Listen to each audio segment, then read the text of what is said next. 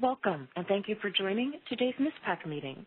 To receive all pertinent information about upcoming NISPPAC meetings, please subscribe to ISOO Overview at isoo-overview.blogs.archives.gov or by going to the Federal Register. All available meeting materials, including today's agenda, slides, and biographies for NISPPAC members and speakers, have been posted to the ISOO website at archives.gov/isoo/oversight-groups/NISPPAC/committee.html and have also been emailed to all registrants. Please note, not all NISPPAC members and speakers have biographies or slides. While connecting by phone is necessary to attend today's meeting, there is no requirement to log on to WebEx. However, you are welcome to join WebEx with the link provided with your registration, as all available materials will be shared during the meeting on that platform. If you have connected through WebEx, please ensure you have opened the participant and chat panels by using the associated icons located at the bottom of your screen. If you require technical assistance, please send a private chat message to the event producer. All links will also be shared periodically through WebEx chat. Please note all audio connections will be muted for the duration of the meeting with the exception of NISPPAC members, speakers, and ISOO. We are expecting a fairly large audience today. Because of this, we will not be taking questions from the public. Please email your questions and comments to nisppac@nara.gov and someone will get with you offline. Only ISOO and NISPPAC members will be authorized to ask questions throughout the meeting. At the conclusion, a survey will be sent for your feedback. If you would like to be contacted regarding your survey responses, please include your email in the comments block so the NISPPAC team can get back to you personally.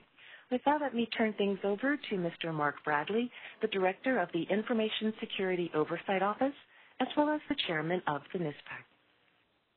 Thank you very much, Madam Producer. I appreciate that.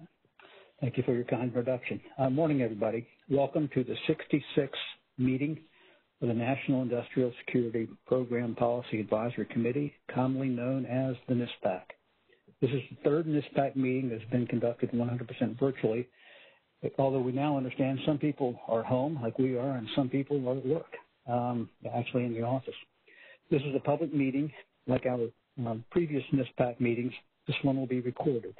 The recording, along with the transcript and minutes, will be available within 90 days on the NISPPAC Reports on Committee Activities webpage mentioned earlier by our event producer. We are planning on a 5-minute break in the middle of the meeting, so I'll flag it as we move closer to that. I will now begin attendance with the government members. I will state the name of the agency, and the agency member will reply by identifying himself or herself. Once I've gone through the government members, I will then proceed with the industry members. After the industry members, we will immediately move into our speakers. Let me start with the ODNI. Good morning, Mr. Chair. Morning. And Valerie Department of Defense. Hi, Valerie. Department of Defense. Good morning, Mark. This is Jeff Spinninger. Good morning, Jeff. Department of Energy. Good morning, Mark Hanofsky. Is on. Good morning, Mark. NRC. Yes, good morning, everybody. This is Dennis Brady with the NRC. Good morning, Dennis. DHS. Good morning, Mark. This is Rob McCrae and Rich DeJosserman. Good morning, gentlemen. DCSA. Good morning, Keith Minard, DCSA. Good morning, Keith. CIA.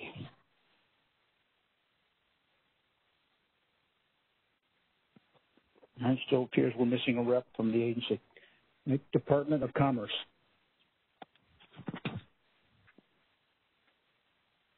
They sent an email. They're not going to be able to make it. Okay, well. All right, Department of Commerce again. Okay. Department of, I'm sorry. Somebody going to speak? All right. Department of Justice.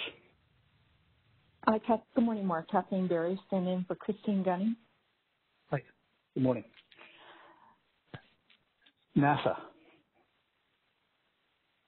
Good morning, Kenneth Jones with NASA. Morning, Kenneth. National Security Agency. Good morning. This is Brad Weatherby from the National Security Agency. Morning, Brad. Department of State. Good morning. This is Kim Bogger from State Department. Morning, Kim. Department of Air Force. Good morning. Jennifer Aquinas here from Department of Air Force. Morning. Department of the Navy. Good morning. This is Jennifer Overneer with Department of Navy. Good morning to you. Department of the Army. Good morning, everybody. This is Jim Anderson from Department of the Army. Morning, Jim. All right, now I'm going to turn to our industry members. Heather Sims, are you present? Heather Sims is present. Okay. Dan McGarvey, are you present?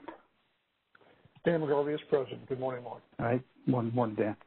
Dennis Arriaga. Dennis Arriaga is present. Good morning. Morning, Dennis. Morning to you. Rosie Boyo. Good morning. Rosie Barrero is present. Okay. Morning, Rosie. Cheryl Stone. Cheryl Stone is present. Okay. April Abbott. Good morning. Present. Morning, April. Derek Jones. Derek Jones is present. Great. Tracy Durkin. Good morning. Tracy Durkin is present.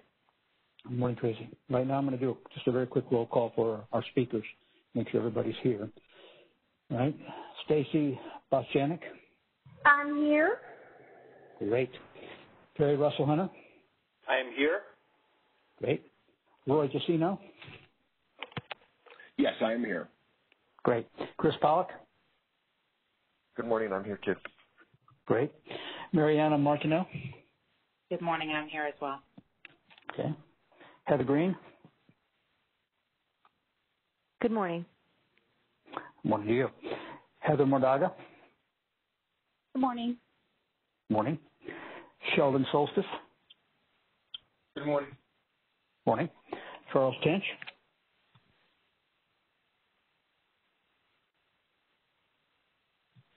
Matt Roach.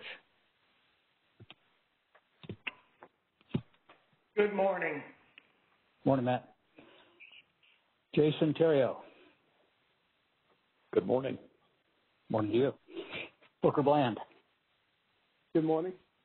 Morning, Booker. David Scott. Yes, good morning. Morning to you. Selena Hutchison. Good morning, everyone. All right, morning to you. Evan Korn. Morning. Hi, Evan. All right. Rich DeJossarand. I'm with DHS, but yes, I'm here. Great. Morning. All right. Is anyone else speaking during the NISPPAC that I have not heard from or that I do not know about? If so, please speak now. All right.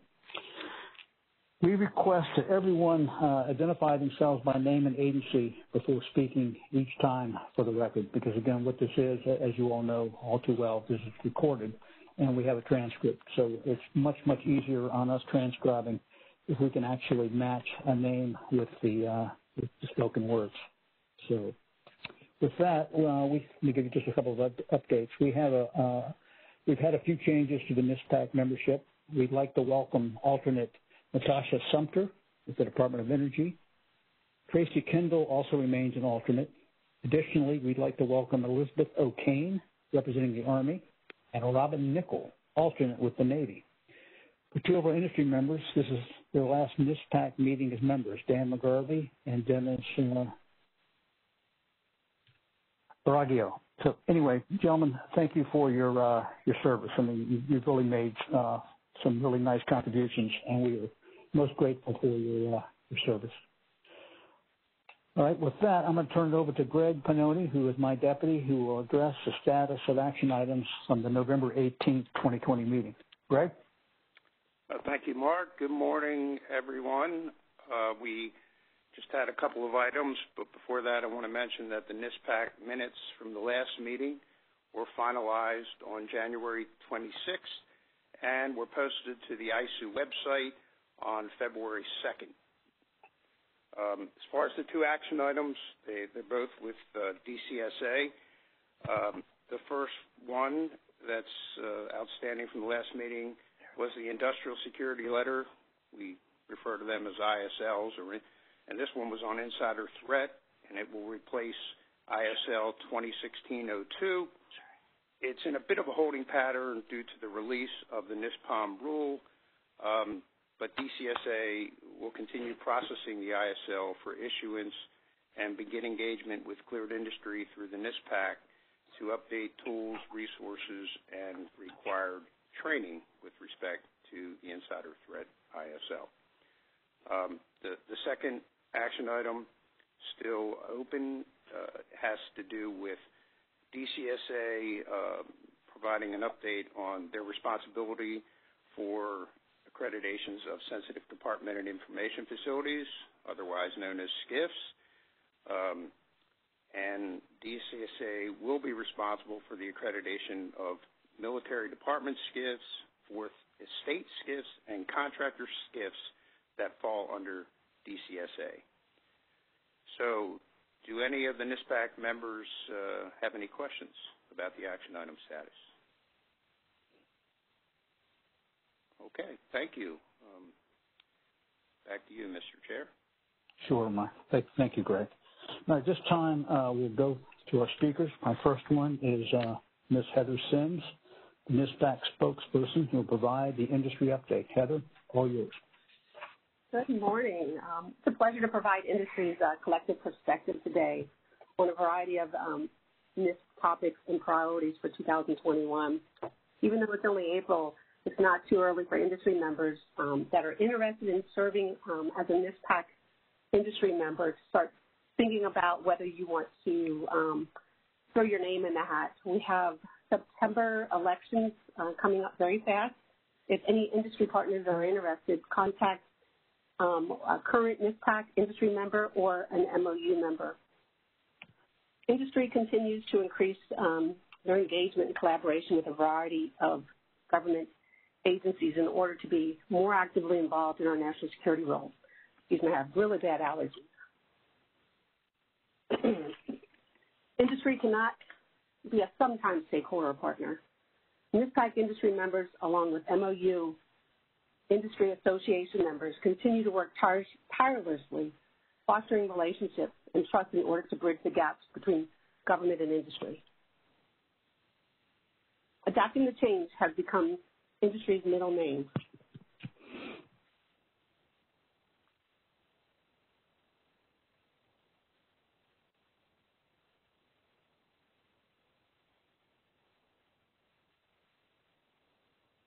Did we lose Heather? Heather, are you there? Have. Hello? Yeah, I don't see her line at the moment. I think it may have. It just fell, I guess. Yeah, I think it may have dropped off.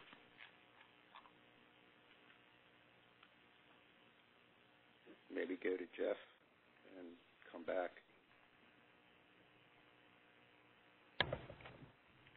All right. Jeff, I'm going to bring you out of the bullpen. All right, Coach. All right. So anyway, we're going to, as we try to resurface Heather, I'm going to turn to Jeffrey Spinnaker, Director for Critical Technology Protection for the Office of the Undersecretary of Defense for Intelligence and Security, who will give the update on behalf of DOD as the NISP executive agent. Jeffrey, all yours. Well, Mark, thank you very much for that. And should Heather come back on, I'm more than happy to go back into mute mode and let her continue.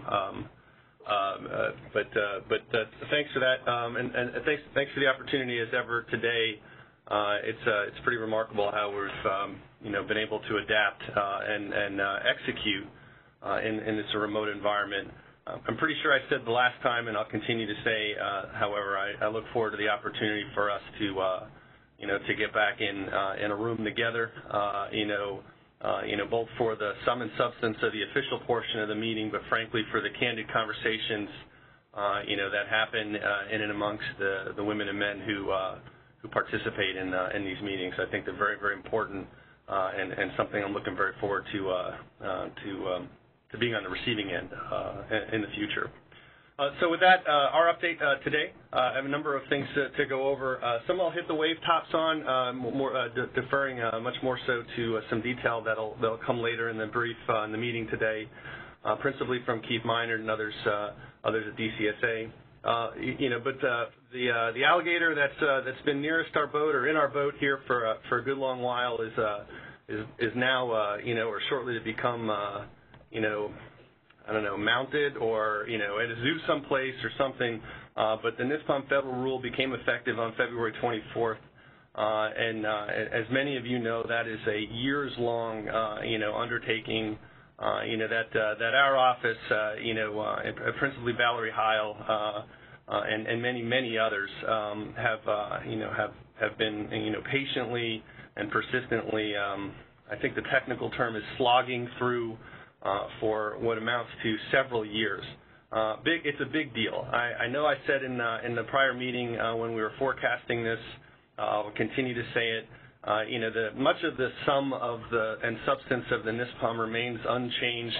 There are a number of elements that many of you are becoming aware of now that have. But the biggest single takeaway, our single sentence that we continue to champion here within the building is that it creates more accountability on government, and we think that's really critical. It's the key to consistency where the industry, where the program itself is intended to be, and that is in industry, right? So it's not a hard sentence to get through. It's going to be very, very hard and challenging in execution, but we're very excited at the prospects of actually getting to that execution layer here, later in the year. We are adjudicating a number of comments that did come through in the public period. I think in total we received 84 comments, and just because we're metrics driven around here, I just wanted to give some context to that to our leadership. About 60% of those came in as a collective submission from our NISPPAC industry partners, and honestly, I cannot thank you enough for that. Right, so the due diligence that we undertake to be able to go through each comment is a very deliberate process, and our accountability is frankly to people who don't know a whole lot about the NISPPAC. Right, their expertise is in policy, right, federal regulatory policy, and being able to make it through what amounts to an audit by them. Requires, it's not an easy undertaking. And so the work that was done by Heather and the other industry folks, to consolidate inputs, before they ever got to us through the formal process, will absolutely save us a tremendous amount of time. And it really speaks to the collaborative nature of the NISPPAC, I think, in its intent, but more than that, in its execution. And I really do thank you a lot for that. We're an army of about 3. And one of those is me, and I just sort of nod up and down like a bobblehead when we get into much of the details. And so it's kind of it's very, very important to have that partnership and to really call it out. Breaking down those 84 comments a little bit, the key issues that we're presently adjudicating are reasonably summarized as focused on Seed 3. Certainly going to hear more about that. I anticipate that when Heather rejoins us, that she'll have some comments, and I know that Keith will as well. Further guidance with respect to trusted workforce and continuous vetting. NIDS and Section 842 are making made a small resurgence in the discussion, and clarification with respect to safeguarding. So we're preparing a proposed amendment to the rule to address each of these comments and resulting changes. This will go through a DoD internal coordination and then on to OMB review for about 90 days. And there's some fudge factor in those timelines. The OMB collects these sorts of issues and processes from across the federal government. And so while it's hard for us to imagine anything more important than the industrial security program, I think it's fair to say that there's more than one thing going on.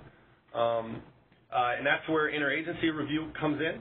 So all that in mind, we can't really give a specific timeline to how that will unfold. We probably put ourselves on a spring glide path. I think we have some pretty firm, timelines to be able to provide were we to meet in July. But in as much as we're not going to do that, we'll try to provide we will provide update through the working groups as they continue to happen. So I mentioned the C3 ISL that came out, went out for NISPPAC comments. We've gotten those back. They are extensive. We thank you for those many comments that came in from industry and government alike. There's a lot in there. There's a lot to unpack. A lot of focus on the implementation timelines, that are getting a lot of attention right now. We'll keep you updated on those. I think, like I said, Keith may have a few more comments on it. I'm not sure. But we're trying to continue a steady drumbeat that we can all maintain. The ISL's not new, so as we start to make progress, and come to common understanding with respect to implementation, that is a team sport and one that will continue to follow that going forward. A word on the ISL, right? So, and again, you'll hear more about ISL processes generally. But one of the changes in the by virtue of the issuance as a federal rule is that OMB, so our issuance of industrial security letters, although ultimately approved by and will be issued, as has been our practice by the Undersecretary, we need an OMB coordination before that happens, and so that's another step in the process, and so the first one will be a bit of an experiment. And that should inform what our, recurring processes will look like for subsequent security letters. There's been quite a bit of discussion, with respect to federal information systems and the specific term. A lot of questions on regarding the policy on information and federal information systems, as it's described and defined within Volume 2 of the DoD Manual. We believe the term Federal Information System itself is a source of some confusion. In the past, Federal Information Systems were previously referred to as guest systems, which meant a system approved by another government organization. DCSA has authorized federal systems in the hands of cleared industry for many years. However, some government customers are reading the Volume 2 Federal Information Systems paragraph as the only way to adhere to policy for their systems, which we think is not really the case. So we're kind of sifting through that. Folks are trying to be as deliberate as possible, but with the heavy and increasing reliance on the extensions of systems of this type, we're looking to work through and come to common understanding, policy clarification where necessary. At this time, however, if industry or government customer is told to disconnect a previously approved system, please raise the issue to the regional authorizing officials who will engage this directly. Right. So, happy to take questions on that and address concerns here, either here today or, of course, through the working group as it goes forward. Discussions regarding solid-state device sanitization destruction policy, largely deferring at this point to NSA for any further guidance in future NISA working group meetings on the topic. For industry, they don't need us to speak for them, but I think it bears mentioning that DCSA follows Volume 2 guidance, which does allow some flexibility for the government information owner to accept a risk of sanitization risk rather than destruction. We recommend, however, if industry has specific sanitization products or questions that you would like to address or utilize, you either submit them directly to NSA for evaluation or speak to your government customer for further guidance. A couple more, topics that are really, kind of growing near and dear to us here. I mentioned last time, Section 847 in the FY20 NDAA includes a requirement for assessment of beneficial ownership pertaining to foreign ownership, control, and influence for DoD prime and subcontracts that are more than $5 million in value. It will require a DFARS clause that will go through the rulemaking process. However, in advance of that process, DoD right now is in the nascent stages of a draft DoD instruction. It is presently in the internal coordination phases within the DoD components. Under USDINS. From there, it will make its way out through and into the formal issuance process. There's a lot of congressional attention on this particular issue. FOCI and supply chain risk management, which Stacy Bushjanik is going to go into quite a bit more detail on, I think, in her briefing here later. These are, near synonymous terms, right? And the source of tremendous amounts of interest. And so this particular one, the expansion of foci, pretty comprehensively is something that is garnering the interest, as you would imagine. For our purposes, like I said, this begins through the issuance process to define kind of how we would get after the provisions that are within the NDAA, and left-right rudder guidance, as it were, for DCSA as the executing agency. And honestly, that's where the real work begins. And so as it continues to unfold, we'll certainly be looking for government and industry inputs on this very, very important topic. Last two things I'd like to get into. One is a little bit, I don't try to do a whole lot of forecasting, but one thing I'd like to put out there, right, so our office within USDINS is the sponsor of the University Affiliated Research Center called the Applied Research Laboratory for Intelligence and Security. So at some point, some of you may have some familiarity with this. I don't want to spend a lot of time. I'm just about out of time myself. But I wanted to put out there, right, kind of a nod back to the discussion on information systems earlier. But we're sponsoring a project up at ARLIS right now that I want to put out here for just public awareness, and that'll tee us up for more substantive, reporting on this project when we're next together in the fall. But in short, we're exploring the use of commercial classified cloud in the NISP. ARLIS is going to conduct a pilot working with a small number of NISP companies to independently evaluate the connections and approvals process. The project builds on observable improvements to interoperability, cybersecurity, and core requirements for information security, insider threat, user activity monitoring for highly classified IC and DoD requirements pertaining to compartmented programs that are already in work today, and similar application and exploring how those can meet similar application and requirements, that are presently executed under the NISP. And so we think there's a lot there. There's basically cloud, in the most highly compartmented aspects of work done in industry, and there's certainly cloud within the unclassified space.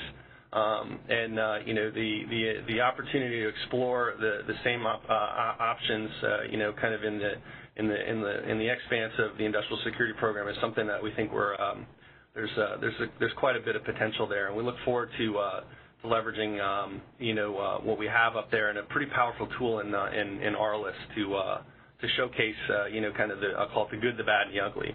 And then finally, the last thing I think you'll hear a lot more about, right? Operating within a COVID environment. Mark Brent mentioned, that some folks there is a slow returning to work. God help me, but I'm happy to be saying that I'm sitting in the Pentagon on the call today.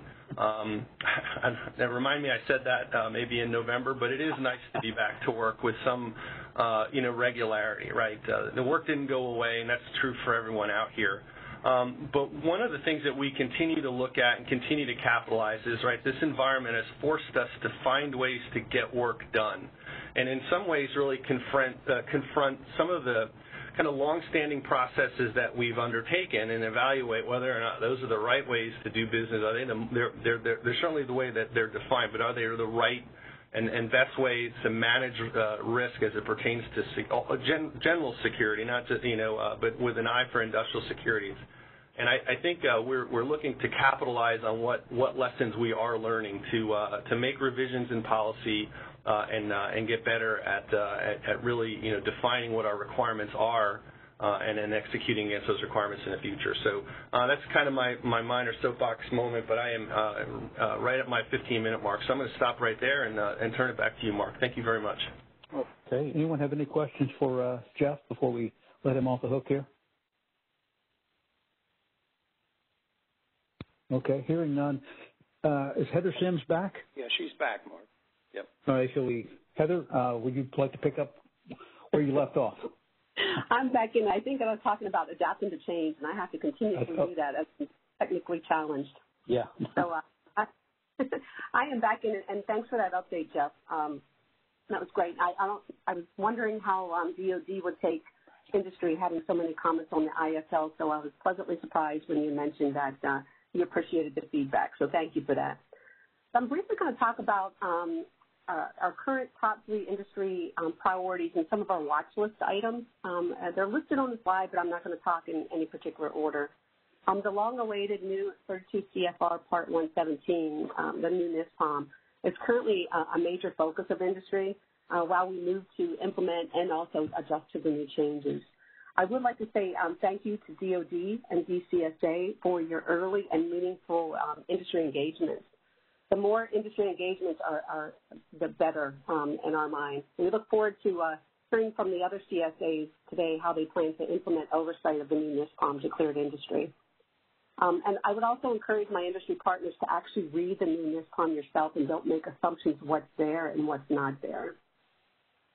We also look for more engagement with PAC PMO, OD&I, and OPM as trusted workforce continues to mature. Information sharing continues to be a challenging item for industry. While some of my industry members focus specifically on improvements within the intelligence community, it's a much wider impact on all of industry. Industry often has to manage the security programs blindly. Industry is challenged with sharing of adverse information of our cleared employees, potential insider threats identified by the government, target threats against our companies and our products and services we provide to the government. That industry is charged with protecting against threats. So we would like to have engagements with our government partners to talk about how we can increase information sharing. Industry is also challenged with being able to share known threats between companies without fear of reprisal and lawsuits. Information sharing with industry holistically is a challenge, and improvements would only strengthen our ability to provide better security mitigation strategies within cleared industry. I'll touch a little bit on supply chain. It's been a hot topic for many years, but we're seeing a lot of action in the implementation of many statutory and regulatory requirements embedded into the acquisition process. It's not necessarily NISP-focused, but there's a direct impact to the NISP at large and the supply chain of the NISP. As government begins to get back to normal, industry understands there will be fundamental changes to how we operate. Many industry partners will continue to operate virtually for the foreseeable future, while others begin the process of bringing remote workers back to the office and some variations in between. Industry does look forward to hearing from the 5 CSAs today on the return to work plans and how industry can be prepared as we anticipate a return to in-person oversight visits. Now, I would be remiss if I didn't mention the recent JPAS to DIS transition. While this wasn't easy by any means, I will say we had a lot of pain points and a lot still exists. There's still quite a few lessons learned. Thanks to Sheldon Saltis for truly listening and working on fixes for industry's concerns with the continued issues with functionality of the system and data integrity with a sense of urgency. We've heard a lot of excuses of why the process went so poorly, but the bottom line is we can't allow this to happen again. One, if not the largest government system utilized to verify and validate eligibility and access levels, is still not where it should be operationally, and we're already talking about its replacement. While industry has started NDIS engagements with government partners, industry will not let up on requests for a strategic rollout plan, increased communications, training, and an understanding of how industry will utilize the system. Industry understands we're not alone with exerting an enormous amount of resources in validating and correcting disinformation, but we have to do better. Industry is preparing for the implementation of the new NISPPAC, managing and validating and correcting data in DIS, anticipating Trusted Workforce 2.0, preparing for CMMC assessments, and trying to manage the role of controlled unclassified information, CUI. While we are often reminded that CUI is not the NISP, there is no doubt an impact to cleared industry and will continue to be impacted by CUI implementation and oversight. We're already experiencing a bifurcation of the program. Each federal agency has been charged with developing a program, but what industry is dealing with is an interpretation and implementation strategies that vary by government agencies. Each program, each base is coming up with their own set of rules, leaving industry in the middle of managing expectations. Industry only has so much time and resources to manage their programs. We need better oversight of government agencies to ensure a consistent approach is levied on industry. With continued engagement, a shared respect between government and industry partners, we can strengthen our NISP, protecting our government our economic prosperity and continue our warfighting competitive edge over our adversaries. With industry, we can help ourselves by continuing to be united in our industry priorities with the government partners at a strategic level. Understand we can be better together than simply our own and individual company interests. Most importantly, stay informed, stay connected, and stay engaged. As I conclude, I'd like to thank the industry partners and the government partners for increasing our engagements this past year. Thanks for your time today, and I look forward to a strengthened relationship. And most importantly, I look forward to in-person meetings again so I don't continually job calls. Thank you. Okay. Thank you. Anyone have any questions for Heather? Okay. Thank you, Heather. I'm glad we got you back. All right. We'll now hear from Mr. Keith Minard, Senior Policy Advisor with the Critical Technology Protection of the Defense Counterintelligence and Security Agency. Keith, yours. So, thanks. Good morning. Keith Minard, DCSA. Today I'll be providing an update on DCSA planning efforts for industry and our internal implementation of 32 CFR Part 117, the NISPPAC rule. Then I'll provide a short update on our COVID and post-COVID NISP oversight operations planning.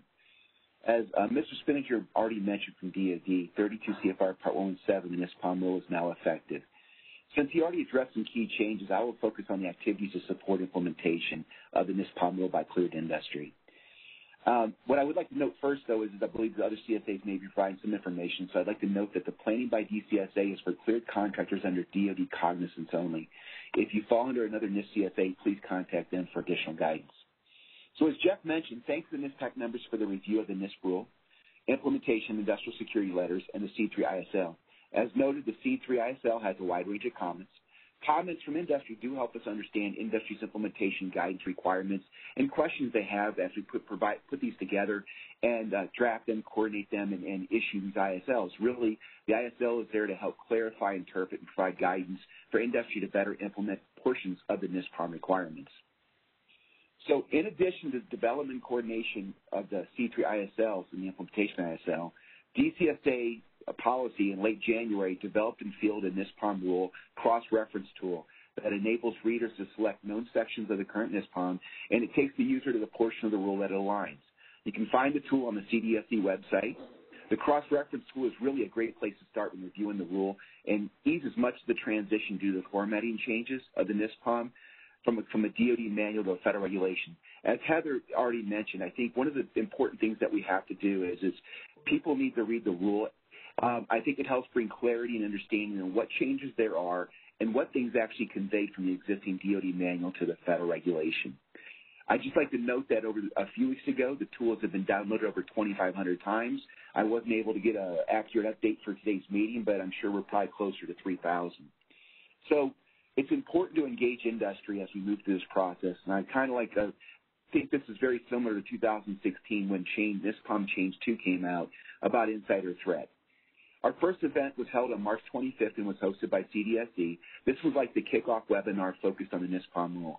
The webinar had over 800 attendees and provided an overview of the rule for attendees and included panel members not only from DCSA but also from the Office of the Secretary of Defense for Intelligence and Security and Industrial Security Policy. Thanks to them for this joint participation. We are currently working with the NISPPAC industry lead and NCMF to plan in late April 2 additional webinars. The first webinar from CDSE, I will call it a fire hose. Now we need to turn the flow down and begin to discuss more in details, get to be more like a sprinkler. So the next webinar will be focused on key changes in NISPPAC rule and other key elements that we are either hearing from industry that needs clarification or where DCSA sees an opportunity to help provide guidance and clarification. A follow-on webinar will be focused on safeguarding, one of the other key changes. This session is in part to better educate on the changes in NISPPAC rule referral to National Information Security Policy in 32 CFR Part 2001, and to provide an update on the changes for certification of intrusion detection systems, reference UL 2050, and reference the use of other nationally recognized test laboratories. More to follow on scheduling. And additionally, the next steps will be planning for webinars to engage industry on C3 reporting requirements. As you can kind of see, we're kind of thinking that we started off with the broad scope of talking about the NISPPAC rule. We'll break it down to key changes. And as we move through this implementation period, we'll identify those key areas that we can use and help industry leveraging understanding through webinars and other communication capabilities. So to ensure effective communication, DCSA has added an external-facing web page that is now live. It's intended to be a single source of NISPPAC rule information, key changes, events, link to tools and policy, and we are looking at adding frequently asked questions for postings related to NISPPAC rule to better enable its implementation. This is similar to the web page that supported NISPPAC Change 2 and Insider Threat in 2016. We'll share with ISOO the link to that page so they can post on their blog, but the page can be found on the DCSA website. Go to Missionary, then CTP, and you'll find a link at the bottom of the page for the NISPPAC rule. You'll also find that the link, there's a link to the cross-reference tool on the NISPPAC rule page also, as it is also on CDSE's tools under FSO Toolbox. I would like to note that we're working with our public affairs to make sure that we're also using social media to communicate updates on the NISPPAC rule. And one of the things we worked with, so at the bottom of the NISPPAC rule page, please take the opportunity to view the video at the bottom of that page called Get Ready for the Rule. It kind of gets some key points and outlines some of the key changes in the NISPPAC rule. During the implementation period, we'll be working to address input challenges identified by Cleared Industry and to work to address what tools and job aids, webinars or communications or guidance in the form of additional ISLs would address those challenges. So in addition to the implementation of C3 ISL, we've completed a scrub of our existing ISLs, identified some that have to be reissued, and I would say expect to see those reissued ISLs for coordination sometime in the near term through the NISPPAC for industry comment and coordination. Again, not all existing ISLs will remain, but we did identify those that need to be reissued. So, and this will be a reissuance of existing guidance, so I wouldn't be too much concerned about major changes. They're being revised to align with the NISPPAC rule formatting, citations, and other areas like that. One of the key focus areas that Jeff already mentioned, we know we'll need to be working with industry on, as I mentioned already an extra webinar, is Security Executive Agent Directive 3 reporting requirements. That's very important to ensure there's communication guidance and any tools that are needed to support that implementation. I would note that while it's now included in the NISPPAC rule, everyone must keep in mind that this is a national policy requirement on the reporting for those that personnel with access to classified information hold a sensitive position. As with industry, DCSA, CTP, and CDSE are reviewing our products and tools to align with the NISPPAC rule. This includes oversight procedures for changes, aligning citations to the NISPPAC rule, and updating our systems, as well as CDSE revising tools, training, and resources. So what should industry do? First, download the cross-reference tool and the NISPPAC rule. Begin by clicking on sections in the current NISPPAC you are very familiar with, then read the corresponding rule language. Get familiar. This will help you understand that while now a federal regulation, there are some key changes for industry to implement, but much of the NISPPAC remained the same or had very minor changes or revisions. Finally, DCSA is working to ensure our field personnel are consistent in messaging on the rule. DCSA field personnel will not begin overseeing the new NISPPAC rule until its implementation date. So, closing on this topic, I would be remiss if I didn't mention a couple of my staff members who have been leading efforts in our office to support this implementation by DCSA and had an impact on many of the topics that I've already discussed, the webinars, the web page, the tool, and the ISLs. This includes Booker Bland, Larry Piles, and Jason Terrio. So that's kind of my closure on the NISPPAC rule information. I'll go ahead and hit some COVID talking points here, and then I'll open it for any questions. With the onset of COVID-19 travel restrictions last March, CTP shifted from regular operations to remote-only activities. Our first priority was the health and safety of our workforce and yours. Secondarily, we focused on maintaining our support to your facilities and continue to conduct oversight responsibilities. COVID limited our ability to physically conduct on-site actions. For example, ATOs were issued without the necessary on-site review, virtual closed area approvals, and administration inquiries were conducted virtually. The CMs involved telephonic discussions with cleared contractors and their facility security officers to ascertain the overall status of the security program. And the CM is really a touch point, not an assessment. Therefore, no security ratings resulted from the CMs. To date, DCSA has conducted over 7,000 CMs in the past year. So the first priority when we can safely begin scheduling on-site contractor visits will be actions that have been delayed over the past year. This would include final assessments and approvals of storage that have been done without on-site validation, review of information systems that need verifications, and review of corrective actions from our CMs. So that kind of gives you an update of where we're in the CMs. And I would note that additionally today, later on at the updates of the working groups, you'll hear from Mr. David Scott, who is now serving as the DCSA CTP Accrediting Authority, and Ms. Mariana Martin, who's the Assistant Director for the CAF, who will provide an update on DCSA vetting stats during the working group updates. Subject to your questions, this is all I have for today. Thank you. Does anyone have any questions for Keith? Thank you, Keith. All right, next we're going to hear from Ms. Valerie Kerbin, Senior Security Advisor, Special Security Directorate, National Counterintelligence and Security Center, Office of the Director of National Intelligence. Valerie, yours. Hi, good morning. Thank you, Mr. Chair. And I also echo what Jeff and Heather said. It would be great when we can all get together again and, work together in person by this virtual environment. So I'm going to provide you all an update since we spoke at the last November NISPPAC public meeting. So I'm sure you've all heard the news. Pleased to state that the new Director of National Intelligence was the first confirmation of the Biden administration, Ms. Avril Haines. And during her confirmation, she stated security clearance reform will be a high priority for her, and she will come up to speed to understand the progress made thus far and the extent and nature of the problems with the existing process. So we're thrilled to have her in our lane and helping us move forward on trusted workforce and everything else we have our hands on. So to give you a little update on trusted workforce, in January, exactly January 15th, OPM and ODNI as the executive agents signed a joint executive correspondence. This EC really shifted from the prior phase of trusted workforce where we worked to reduce the DI inventory, and I'm sure you'll hear from DCSA where they are at their steady state of producing background investigations. But we shifted to phase 2 of Trusted Workforce 2.0. And the phase 2 really focuses on policy development for the implementation of the new government-wide approach, the policy levels, and how we're going to get through the personal vetting process from beginning to end. So the EC, one of the main topics in this was guidance for the executive branch departments and agencies, and explains the differences between our Trusted Workforce 1.25 and Trusted Workforce 1.5 transitional states. So we're doing this process in, iteratively versus, one big change at once. So working on the continuous vetting, we're working to ensure agencies are capable and ready to enroll in one of these transitional states.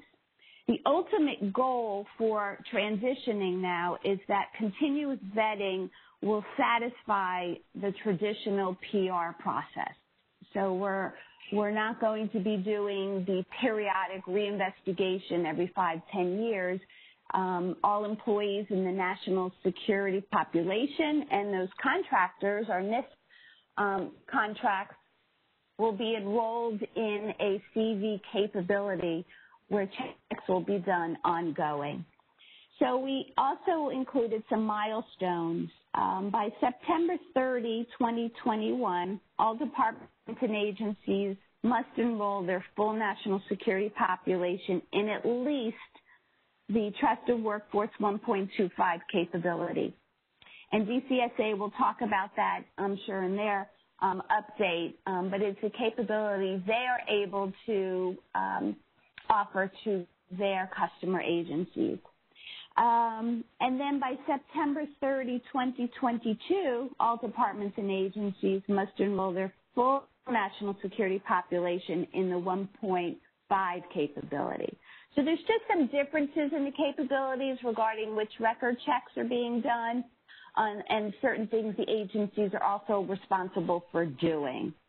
So we are in helping our agencies enroll and ensuring to, address any of their concerns during the implementation phase. And I also believe some of our NISPPAC members have seen a copy of this correspondence, and that was part of the information sharing with some of the high-level policies that come out of our office to share with the NISPPAC members.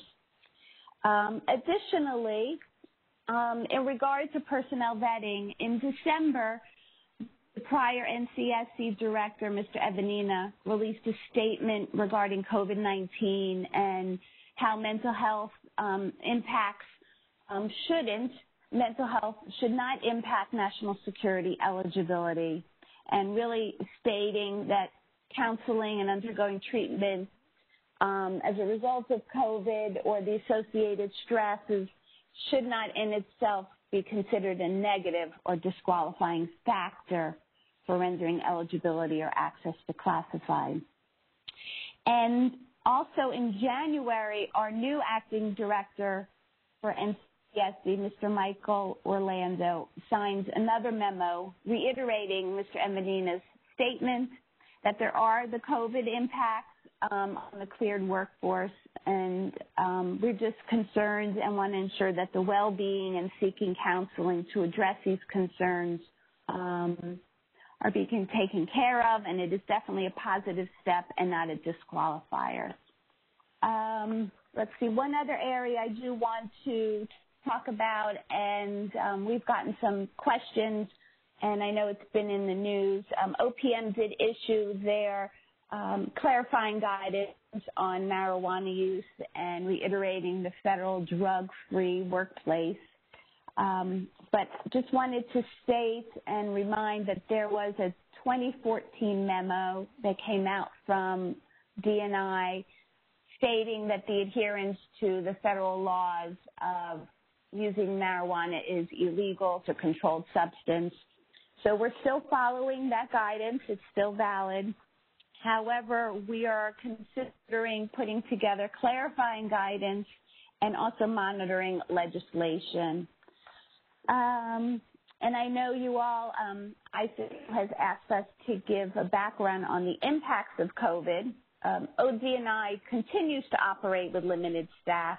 Even though we're not back to business as usual, we still have lots of staff working on team type of schedules. We are operational, and we're ready and able to respond to questions and concerns from our partner agencies and industry. We just ask you to be patient. Our response times may be a little longer.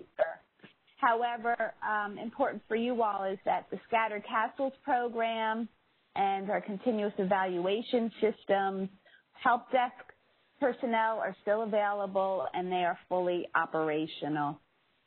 And we continue to attend and brief at industry-related conferences and panels, and virtually. We are available and do want to continue our partnership with our stakeholders here. Regarding the NISPPOM rule implementation, DNI and CIA are working together to implement the NISPPOM rule and retract any references to the prior NISPPOM manual. I know they are working on making changes internally to new acquisitions.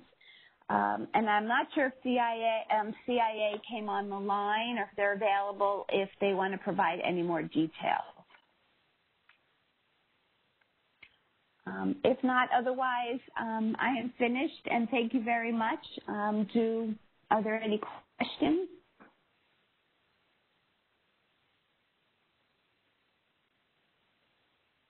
Okay, well, thank you, Valerie. That was very helpful.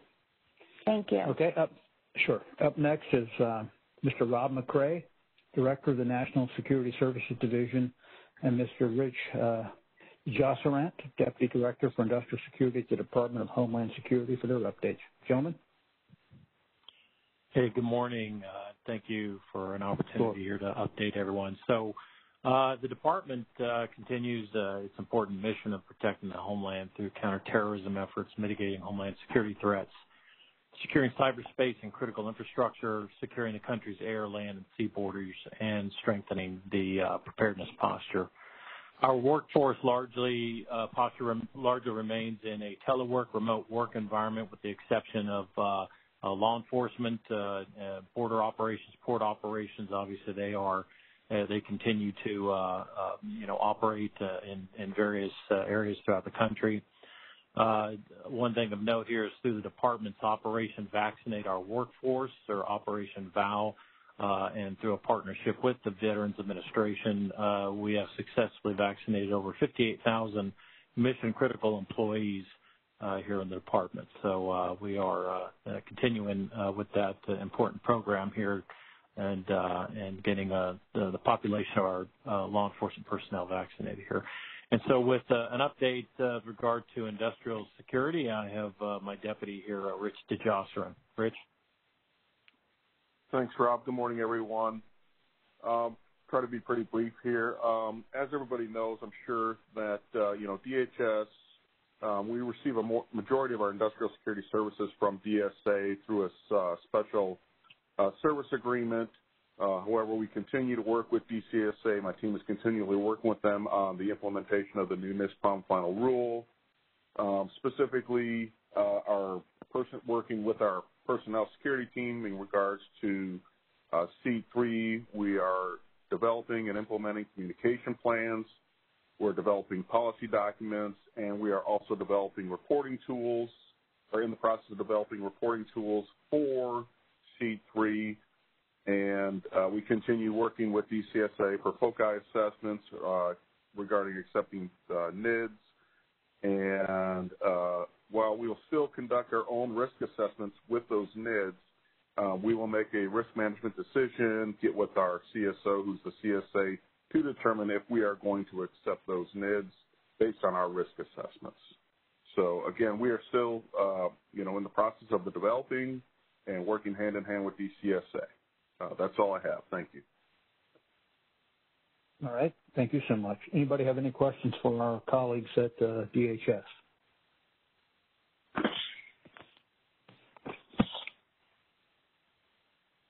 Okay.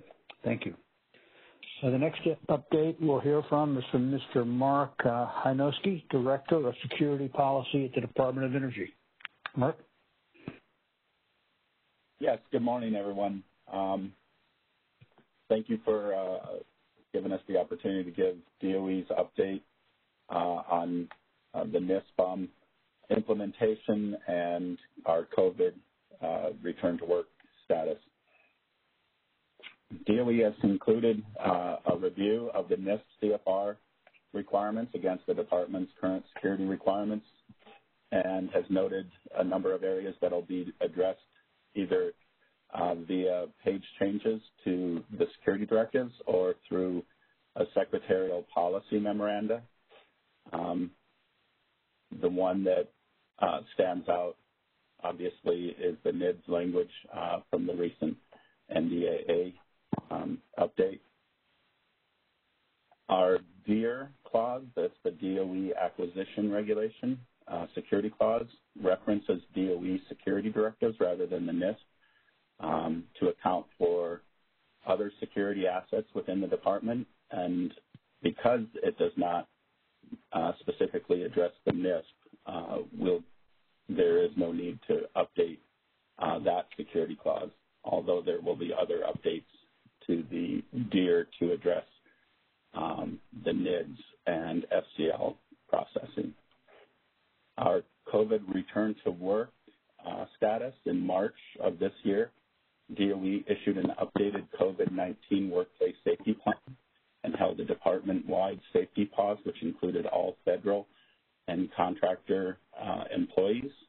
The safety pause was led by senior leaders within the organization via virtual town hall style meetings.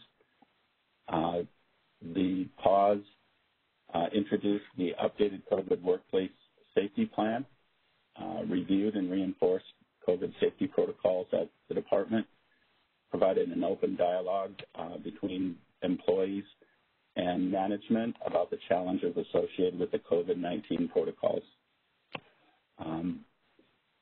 We have also shared vaccine information, including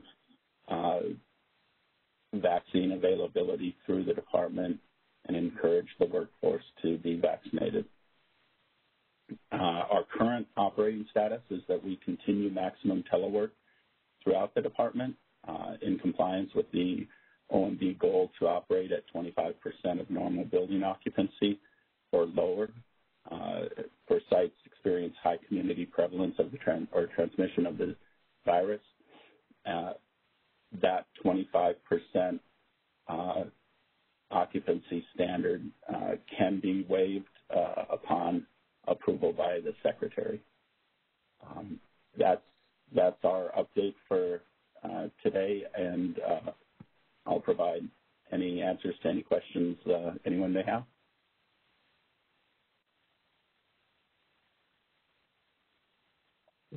Thank you, Mark. We appreciate that. And next, we're going to hear from Mr. Chris Heilig to give the NRC update. And then after that, we're going to take a 5-minute break. All right, Chris, you're up. Good morning. I'll end up kicking it over to Dennis Brady for the NISPPAC implementation and COVID information. But in terms of personnel security, our updates, there aren't really much of an update to provide. Our volume of cases and adjudication timeliness is stable. We were fortunate that our agency was able to continue processing cases as usual, even during the COVID restrictions. Our process is primarily electronic. Things are getting a little easier that we could not do in person, for instance, drug tests and fingerprinting. As COVID restrictions are easing, we're able to take care of those steps at almost a normal pace again. As things progress in the COVID world, we will obviously get back to normal a little quicker because we were not as impacted as some of the other agencies. That's essentially all I have in terms of personnel security updates. I would ask Dennis to take over from there. Okay, thank you, Chris. Good morning, everybody. Dennis Brady. From the NRC perspective, we continue to regulate the civilian use of commercial nuclear energy in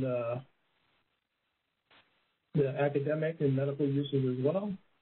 The NRC is continuing to implement the requirements of the NISPPAC, although, like all other agencies, we've had to come up with alternative means for conducting that, but working with our industry stakeholder partners, we've been able to achieve those goals. As an agency in our COVID response, most of the agency is in what we have as phase 2 for maximum telework, but some of our regional offices still are in our phase 1 for mandatory telework, but are still able to conduct our functions as the regulator for nuclear energy. That's my report for the NRC. Great. All right, anyone have any questions for our friends at the NRC? All right, with that, we're going to take a 5-minute break. I've got 11:04 here, so by 11:09, 11:10, we'll start back up. And our first speaker, when we come back, will be Miss Stacy Bofjanek.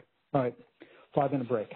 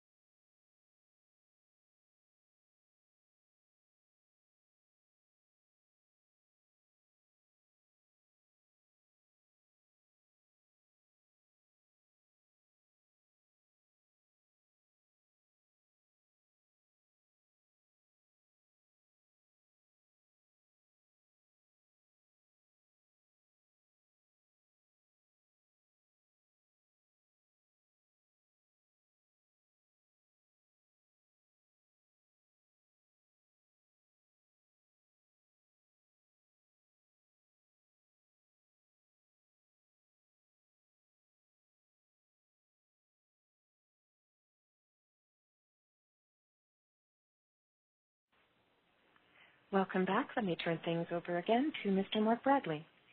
All right. Thank you so much, Madam Moderator.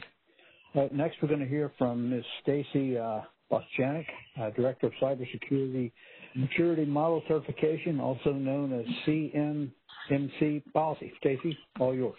Oh, thank you very much. Can everybody hear me? Can you hear me? Yes, ma'am. Okay, good. As of Monday, I am now the Director of Supply Chain Risk Management for OUSDA&S. And so today I'm going to give you some updates on the whole enchilada that we're working on. So with CMMC, we are continuing to work through the rulemaking process. We have started the adjudication of the comments in earnest. Based on those comments, we've gone back and looked at the model and are considering some possible changes in response to those questions and comments, but we're not ready to publicize exactly what those are yet. We are moving forward with our pilots and getting the C3PAOs assessed at the CMMC level 3. And as we consider the information that they're pulling together with those assessments as being sensitive information. So each and every C3PAO that will be performing the assessments will have to have a CMMC level 3 assessment done on themselves first. Every assessment that they accumulate and review will be housed in the DISA GovCloud, and that information will then be ported over to the SPRS system, where contracting officers and program managers will have the opportunity to go in to validate that companies have the appropriate CMMC level for the contracts that they're competing on. We have had a couple of pilots that have canceled and waived off for various and sundry reasons. Some of them had award dates in June, and our C3PAOs didn't look like they were going to be ready in time, and one of the main tenets of our pilots is we're not going to impact the timing of any of the award cycles for our acquisitions at this time. We're also working very closely with international cooperation. They always confuse me because they call themselves the IC, and coming from DIA, I'm like, wait, who? But international cooperation is working very closely with us to make sure that we get the agreements in place with our partners, because they're very interested in participating in CMMC.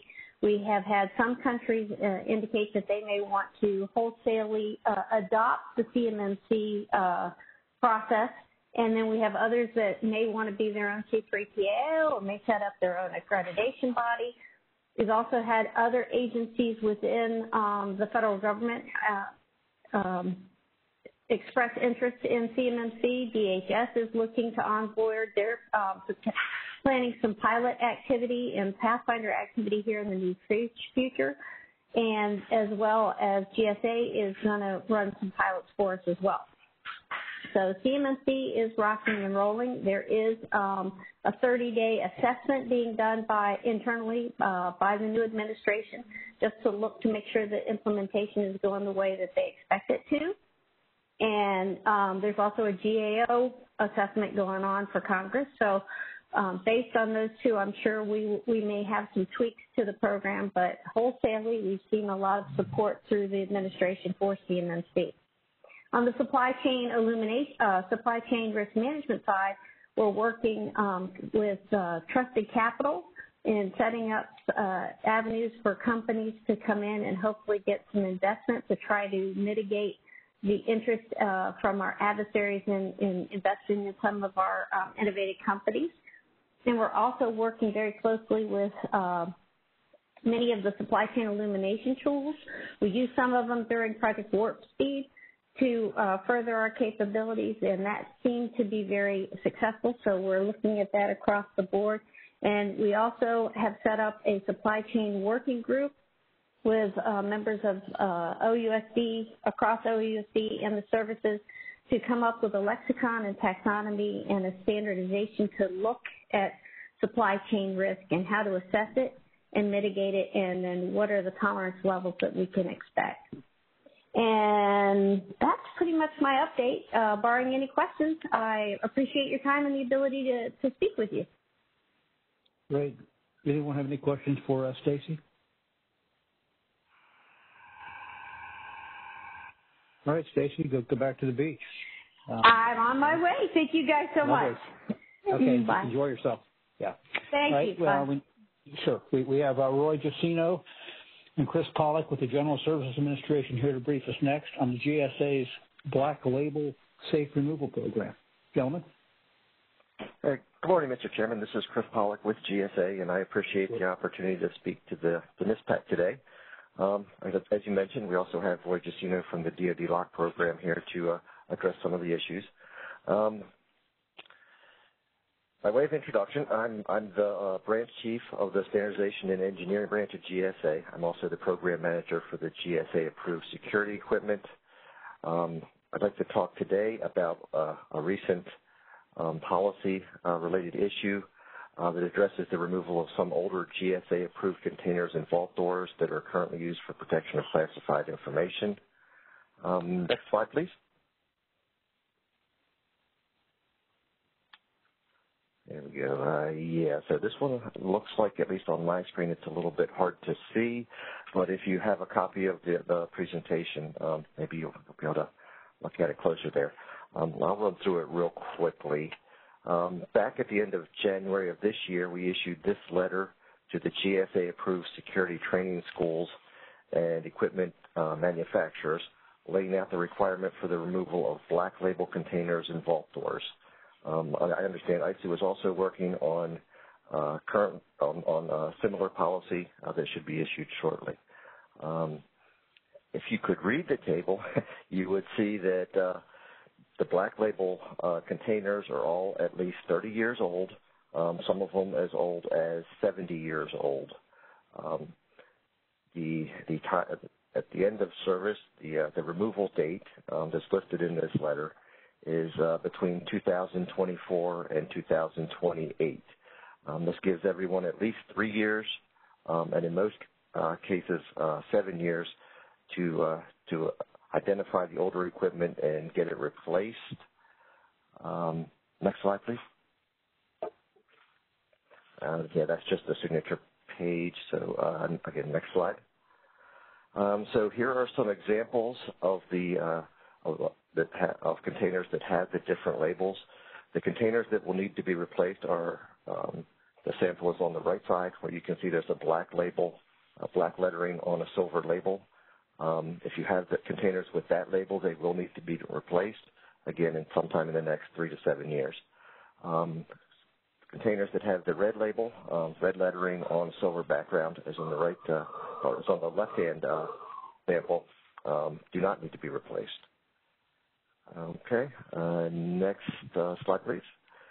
So why is this equipment being removed from service for protecting classified information? Again, as I mentioned a couple times, the containers are getting very old. This leads to problems with that can be attributed both to safety issues, security issues, and repair issues. Under safety issues, a lot of the moving parts on containers that are over 30 years old tend to wear out. You get worn slides, you get outstops that break off, and you also can get rusty interiors, which can affect the operation and security of the containers. Over the years, there have been a lot of different improvements to the containers, which were not incorporated in some of these older containers, things like changes in the lock box and also changes in the locks from mechanical to electrical mechanical locks. There's also repair issues. Many of the manufacturers who originally produced the equipment are no longer in business, so repair parts are no longer available. So all these factors add up to a situation where it's time to start removing the older equipment from service. I will now throw it over to Roy Giacino to go over some of the industry requirements. Roy? Oh, thank you, Chris. My name is Roy Giacino. I am the chair of the IACTA-SEAL subcommittee that oversees the specifications for all the different GSA security equipment. I'm also director of the DoD LOCK program for Department of Defense. So basically, we put out this letter to all the GSA manufacturers and the training. we will be working with all the agencies to get the letter out to all the agencies so they can plan. And what we're asking right now is everybody to start surveying their facilities for GSA-approved containers. Determine number of black label containers that you have in vault doors that are in use, and that'll be on the list for replacement. Determine your requirements, facility accreditation reviews, possible classified holding reductions. Work with the accrediting authorities and contracting officers to formulate a company plan for replacement. And again, this is government-wide through all federal government. So this is, again, we put out these time frames. We feel that will be plenty of time for everybody to start addressing this and looking at it and surveying and making plans. And again, we put the date out there, and of course it'll be flexible, but we have to start somewhere to replace these older containers. Next slide, please. And that's really all we have. Please submit any questions that you have, and we'll be more than happy to answer. Thank you. Thank you. Any questions for our friends from GSA? All right. We're now moving into the portion of the meeting where we get reports from the NISPPAC working groups. However, we're not going to be discussing all of them, but we have provided slides with highlights of all of them. We'll only be discussing today the clearance, cost, and NISP information systems authorization, also known as NISA, working groups at this time. All right, Greg, you want to take back over?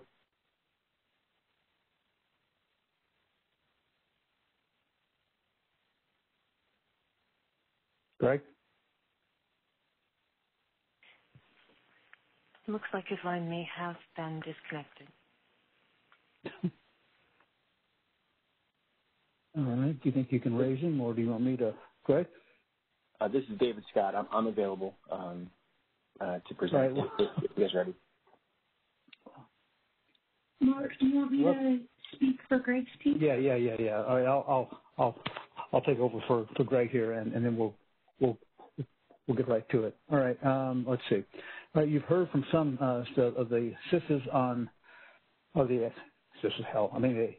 the SCAs on the high-level points of what was discussed during the clearance working group on March 3rd, 2021. Since the last NISPPAC, we also discussed the Small Business Administration, the SBA regulation combining their mentor-protege programs issued this past fall. The SBA rule appears to eliminate the requirement for a joint venture to have an entity eligibility determination, or EED, if the entities making up the joint venture already have EEDs themselves. However, this interpretation of the regulation's language is not actually what the regulation intends, and it would contradict NISP requirements. Therefore, we will be issuing an ISO notice soon in coordination I'm back on. I'm sorry. All right, Greg, let me just finish this paragraph, and it's yours. With SBA, the Small Business Administration, to clarify the joint venture EED requirements. All right, Greg, you can pick it up, but we have continued in terms of discussion. Okay. I apologize, everyone. In my case, it was simply a matter of my chin hitting the phone, and I accidentally disconnected. So anyway, these things happen, right? All right. So you already covered some of the points. So, the working group did meet, and a lot of things that were discussed today we discussed during the working group.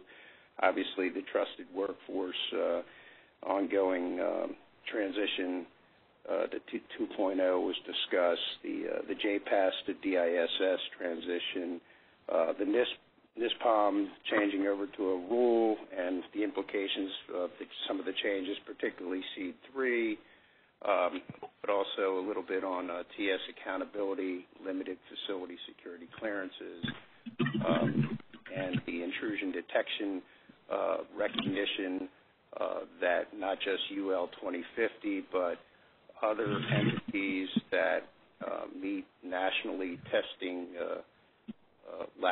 nationally recognized testing laboratory standards which Intertech, I believe, is one such other entity that does qualify as certified under those NRDL and RTL standards. And there was a little bit of discussion about security vulnerability assessments, the ratings, how that's evolving, ratings for SVAs. And of course, discussion about oversight in general in the post-COVID environment. Now, did you cover the other issues that I was going to mention? I think you did cover joint ventures and small business administrations. Is that right? Yes. Okay. Yes. And then the cost, did you discuss the NISP entity cost?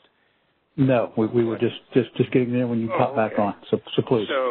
Okay, and so this is a continuation of, well, let me just say, this is a broader sub-element to an initiative that ISOO has undertaken beginning about 2 or so years ago to refine and simplify to support agencies in their efforts to provide overall data with respect to their classified national security information programs as required by executive order and directive to ISOO on an annual basis.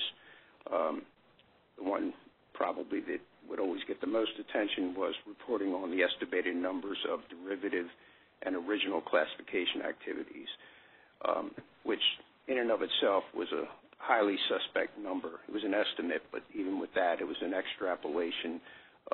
And in any event, ISOO, the director, suspended the collection of data while we worked on refining our collection efforts, consolidating them, and taking advantage of technology in doing these things. And so cost is one of those elements within the overall collection of data that is required. And in this case in particular, we're talking about cost incurred by contractors under CSA cognizance, under Cognizance Security Agency cognizance. And so that's what we've been focused on in this area. And we, the government, have met several times discussing this. And what we're trying to do before we bring industry in to see what we've come up with is for each CSA to bring their proposal for how they intend to gather costs that their contractors under the NISP, under their cognizance, incur. That said, it could be that each CSA comes up with something that they all agree on, and we just have one mechanism. One of the keys, of course, is we do not want to have duplication of cost collection. And keeping with the overall intent of the reform effort for data collection, we want to keep it as simple as possible. So once we get to that point where we have the CSAs way ahead and some degree of consensus, we would then bring NISPPAC industry, in to take a look at what we have and to get their input. So that's what we have on that. Turning to the NISA working group, the Information Systems Authorization Working Group, we also met, and as has also been stated during the updates that were given, one of the topics was sanitizing solid-state devices, drives, also known as SSDs, and appreciate the update that DOD gave. The one thing I would add to that is we, ISOO, do intend to reach out. Actually, we started already to the Committee on National Security Systems, CNSS, as they set the policy, national policy for utilizing national security information systems that process classified. So in this case, as it relates to remediation methods for drives involved in classified spillages, we want to at least ask them to examine the existing policy to see if there's any need to make some adjustments. So with that, what I want to do before we'll collectively take questions in this part of the agenda is we want to hear from first David Scott from DCSA to give an update on DCSA's information systems. David? Yes, thank you, sir. Appreciate that. So I started off this position as the NISP AO last week, so I appreciate the invite, and I look forward to working with the NISPPAC members and the audience as a whole. Previous to this, I was no stranger to the NISP. The last 4 years, I served as a regional authorization official in the Capital Region and served as acting Southern Region AO for the past year, as well as very extensive work in cleared industry myself. Couple quick updates with the leadership changes in Capital Region. There is an acting Jamie Davis. She's acting while we look to backfill my position in Capital Region. And in Southern Region, there is we've selected and have on board a permanent Southern Region AO. His name is William Bond. He just started a few weeks ago, and we're looking forward to his contributions to the team. Next slide, please. Okay, so from a metric standpoint, these are pretty self-explanatory. I'm not going to run through all of them. What I want to do is just kind of highlight a couple of points. The system registrations and EMAS, or the systems that are authorized, are staying at a steady state. Little increase, but not too significant. But what I want to inform everyone is we've implemented over the past, since about January, past few months, a triage process. What we identified within our agency as we moved to RMF, and we had some backlog in certain areas. We were getting to the point where we had some ISSPs, their queues were getting big, and we had industry waiting for some sort of communication on whether or not what they submitted was actually in the process of being authorized. And we were having some timelines where they wouldn't receive comment back up to like 80 days. And then the unfortunate case where an industry would submit something in this somewhat new process. We've been in it a few years now, where simple mistakes were made that we just could not move forward. So what we did was we implemented over the past few months a triage process where within the first 10 to 14 days, we'll take a look at what's submitted by industry. We'll make sure that it's meeting the mark, and then we'll put it into our queue. If we find some simple mistakes throughout the initial triage, we'll return that so that industry can immediately address those concerns, so industry's not waiting 60, 90 days before they hear something from us. So we've already seen some very good return on investment with that process, and we'll continue to do that. The other piece that I wanted to hit is the AOs as a part of COVID. Initially, when we first started the pandemic, we were deferring the on-sites and doing roughly around 6-month authorizations. This is going back a year ago. And then once we realized that the pandemic was going to be a lot longer term than what everyone expected, the AOs got together last fall, and we said we need to do better. So we came up with a framework to where if the industry package is sufficient, it's solid, the controls are addressed, the risk is clear and understood and acceptable, we would issue a 3-year authorization deferring the on-site until we can get to a post-pandemic or a regular business model. We're just now starting to see some benefits of that. We still have the tool of a conditional authorization if, in fact, we're still missing a few pieces that we could do a 6-month authorization. However, we are moving more towards a model of a 3-year authorization, deferring the on-site, and that is actually starting to reap benefits. Next slide, please. Okay. This is a slide that we just started recently putting together. It's our top 10 NISP-compliant controls, non-compliant controls within EMAS. This is new. We're still digesting this information as an agency, but we're hopefully going to use this tool internally and externally to help address some consistency concerns. I won't go into too much detail, but you'll see the top one right there, RA5, vulnerability scanning. And I can tell you coming from this field over the past few years, there is a misinterpretation of that control. For example, vulnerability scanning, we have a lot of industry team members, or ISSMs, would state that they're using a certain tool like a SCAP compliance checker. That is not the intent of that control. It is a scanning tool, but the control itself is vulnerability scanning. What is the process for finding weaknesses in the application of the system? For example, your Microsoft patches. So it is just a misunderstanding of the actual control. So what we're going to do is take this this metric and start identifying some trends and then start education internally and externally for consistency across the country. Next slide, please. So DAPM, we are in the early process of a planning for a DAPM upgrade. What I want to call to your attention is we are well aware of the NIST Rev 5 853 controls. We are well aware we'll have to do an update for that. We're also have been working since last August internally on a NISP connection process guide. It is the first of our kind for an agency. Over the past many years, other agencies, VISA, et cetera, they actually have a connection process guide on how to do business with them for interconnected networks. And what we saw, there was great benefits with those type of documents. So we actually are starting to draft our own and expand upon the requirements, processes, and guidance on how to have an interconnection with the NISP.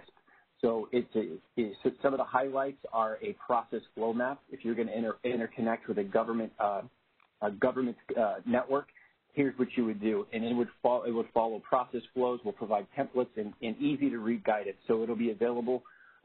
It should be easy to read for any government or industry stakeholders. So we're looking forward to that. We're in the early stages of developing. We understand we've got some coordination aspects to do. We'll definitely share it with the NISPPAC as well. But we're very excited about that document. We look forward to sharing that with you guys. And next slide.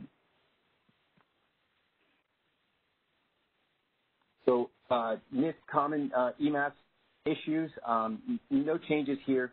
One thing I do want to kind of call out to is if we could, make for everybody's awareness, especially industry ISSMs, is ensuring that we're checking the security classification guidance before we input stuff into EMAS, just making sure that we're double checking any classification guidance at all. We have a process if we have an SEG that states certain controls are at a classification level. We have a process for handling that in our job aids. But just want to make sure that word is spread and that we're adhering to that. But other than that, EMAS common issues are pretty much straightforward. We're getting the questions into our group mailbox and we're addressing them on the regular. And next slide is just questions and some available resources, and that's all I have unless there's questions from the group. Thank you. Does anyone have any, before we turn back to vetting statistics for that process, anyone have any questions on information systems authorization? Hi, this is Rosie Barrero, Industry NISPPAC. I just wanted to ask a quick question, and thank you, Dave, for that.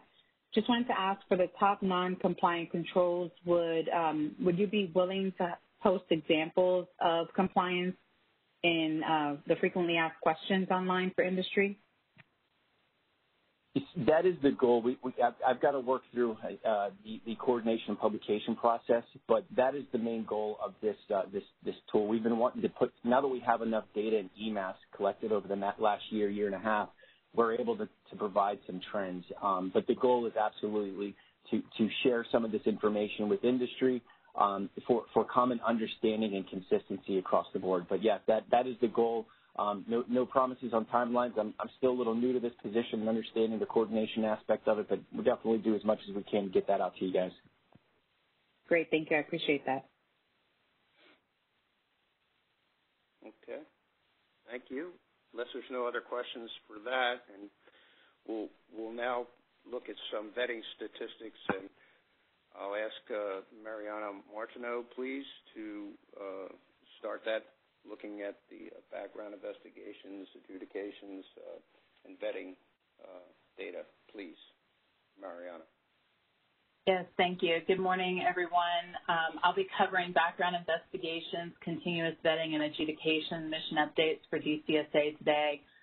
Regarding background investigations, our total inventory is currently just slightly over 205,000 cases, of which 34,000 are industry investigations, which is consistent with inventory from about a year ago and less than half of the inventory from 2 years ago. timeliness statistics for end-to-end processing for industry cases, including initiation, investigation, and adjudication in FY21 second quarter, improved significantly as compared to 1 to 2 years ago. Specifically, our Tier 5s were running end-to-end about 159 days, and Tier 3s 127 days. Timeliness and inventory do continue to fluctuate due to seasonal onboarding and hiring.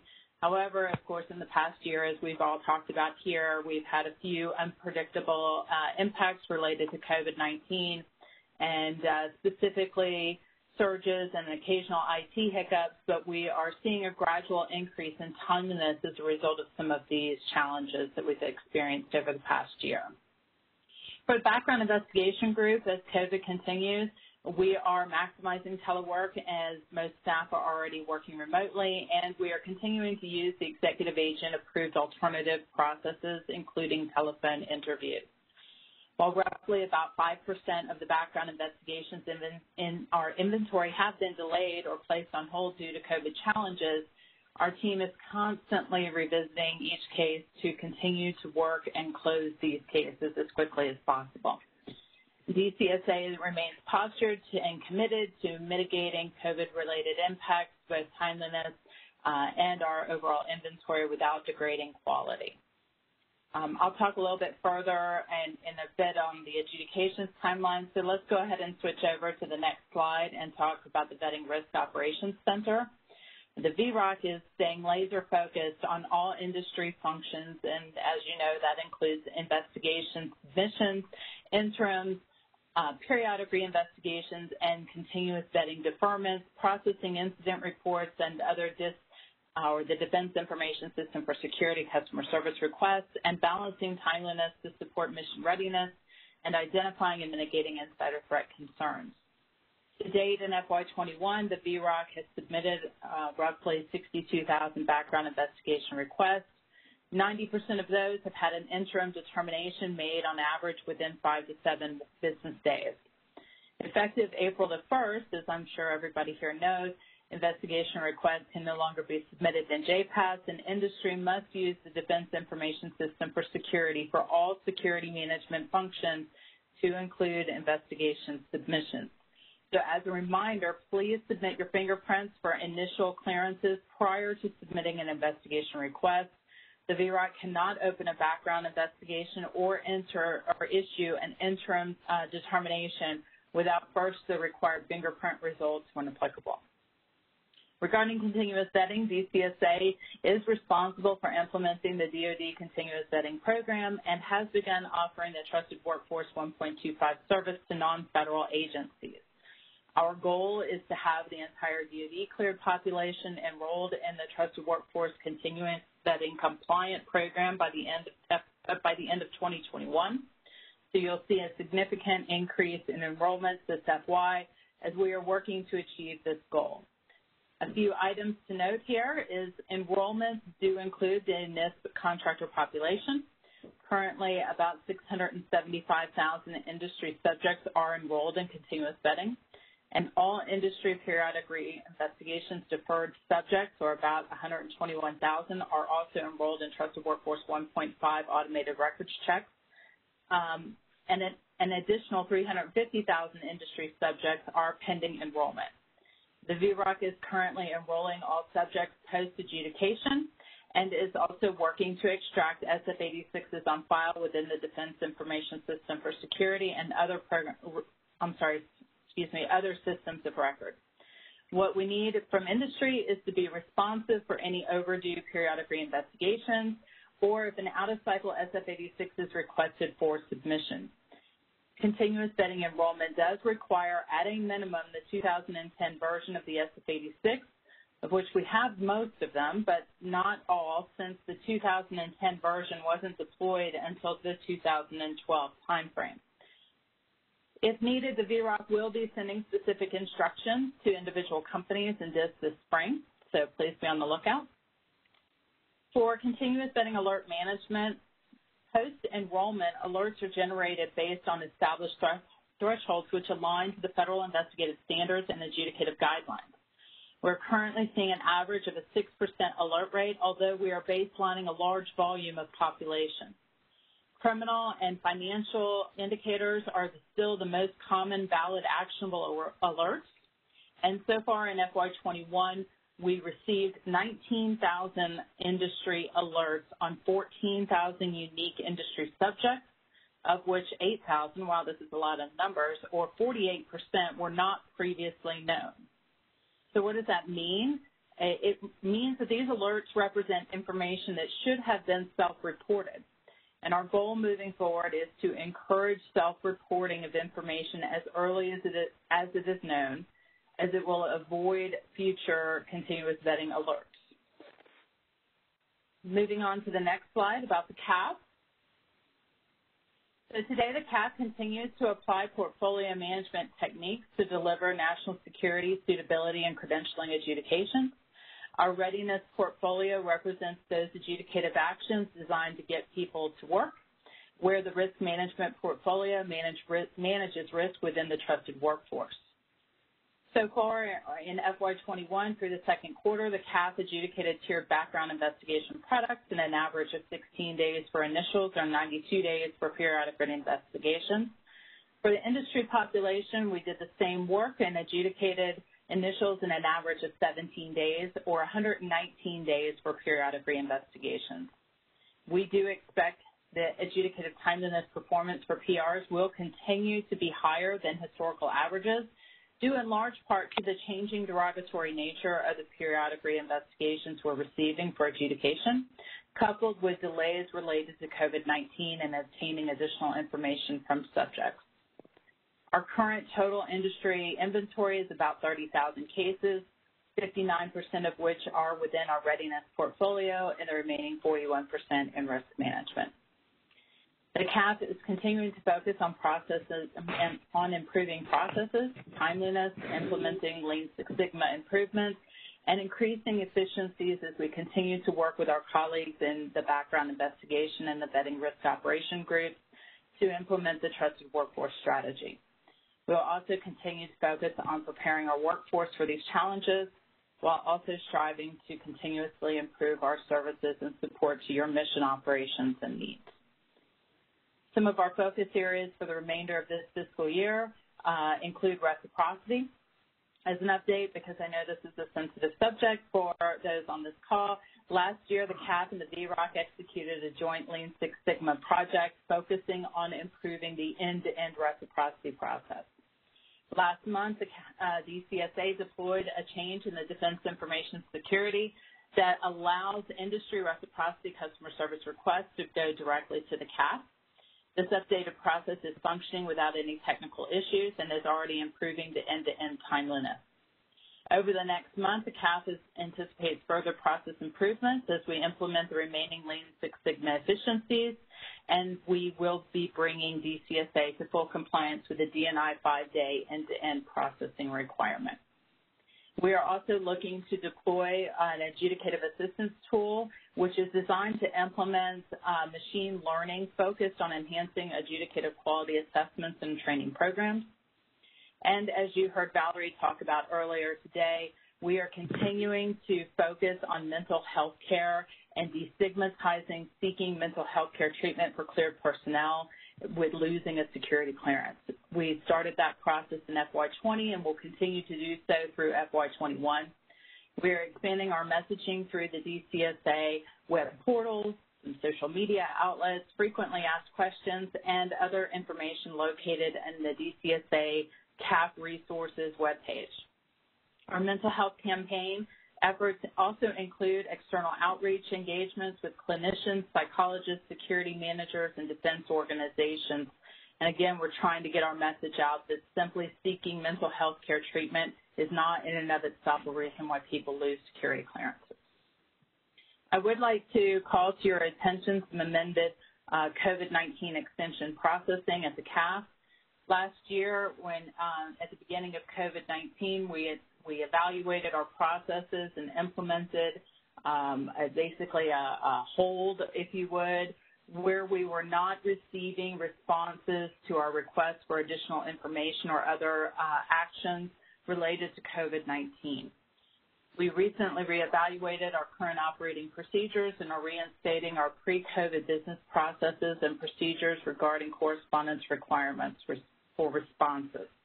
We will no longer be issuing indefinite automatic extensions related to the COVID-19 pandemic, and subjects through their security managers and facility security officers will have 30 days from the date of our request for an action in the Defense Information System for Security to comply with that official request for information. If you have any questions, please send those to us through the DIS portal. We'll be happy to answer any questions that you may have, although you can find some additional information on the DCSA website regarding this announcement. Lastly, I'd just like to call your attention to the bottom of the slide, where I'm proud to share with you the DoD Task Force Annual Report covering FY20. It highlights many of our accomplishments and continuous efforts to improve the DoD-assigned adjudications and related personal security eligibility determinations, our adoption of streamlined business processes for security clearance processing timelines, and a return to healthy and stable inventories. We are committed to working with you, our customers, and continuing to build strong partnerships to increase information sharing and to support your operations and mission readiness. So if you can, take a moment to share and read our annual report and the link at the bottom of the slide. And pending your questions, that's all I have for this morning. Well, thank you, Mariana, for that excellent comprehensive overview. Does anyone have any questions? Okay.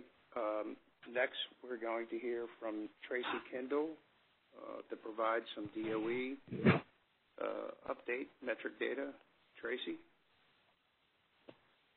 Good afternoon, Greg and everyone.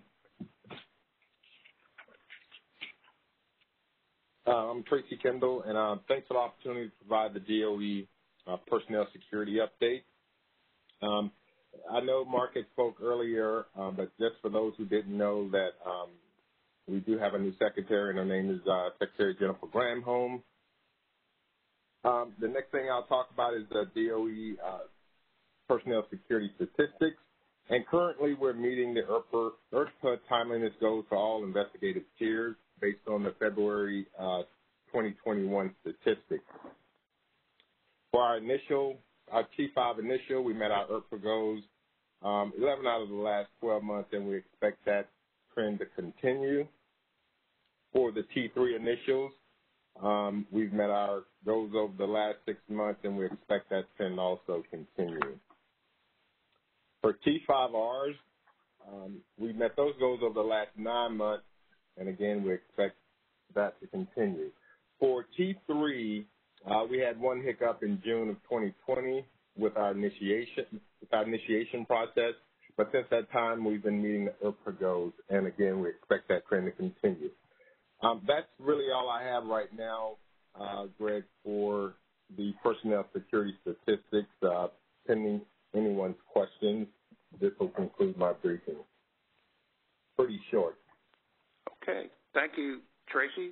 Anyone have any questions? Okay, next we have NRC. Now, I believe Dennis Brady already gave some data on the personnel security metrics, but we have Chris Heilig, if you have anything additional to add. Well, I spoke earlier. I don't have anything additional to add. I would clarify we are meeting our IRPA guidelines for adjudications. And as I mentioned earlier, we didn't experience any slowdowns during COVID. So we would assume everything goes back to normal sooner than later as the COVID restrictions are lifted. And that's really all I have. Thank you, Chris. So unless there's questions for Chris or any questions overall with respect to the working groups from what you've heard this morning, I'll turn it back over to the chair. All right. Thanks, Greg. All right. Now we're going to hear from Mr. Perry Russell Hunter from the Defense Office of Hearings and Appeals, known as DOHA. Perry? Thank you. Thank you, Mr. Chairman. Thank you, NISPPAC members. DOHA is continuing to make maximum use of telework, except for the personnel who are conducting and supporting the in-person administrative hearings, the DOHA administrative judges, department counsel, and support personnel. Obviously, the hearings are a core part emissions. So by having everybody else telework, we're maximizing the safety to everyone who's involved in those in-person hearings.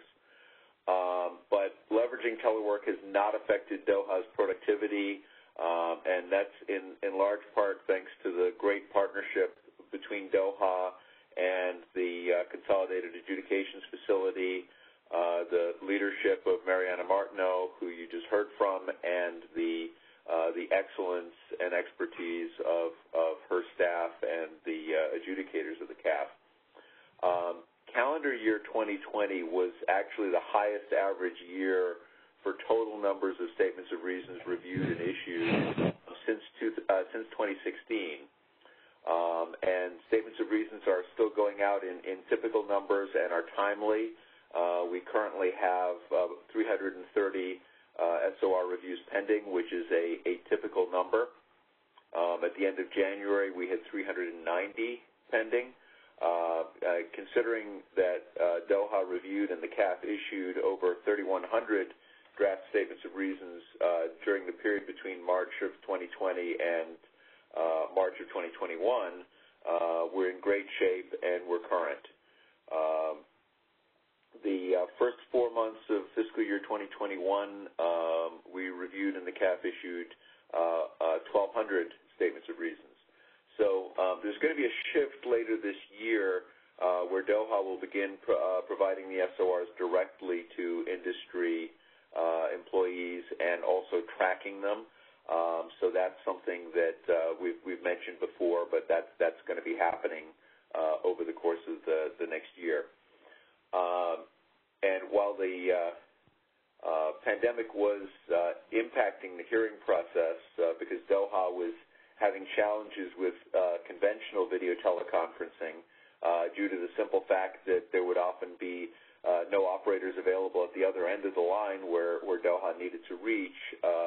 Doha has now tested and is making good and effective use of something called the Defense Communication System, or DCS, to conduct remote online virtual hearings for clearance holders and clearance applicants in locations where travel would still be unsafe or where we could not reach the individual using conventional video teleconference technology.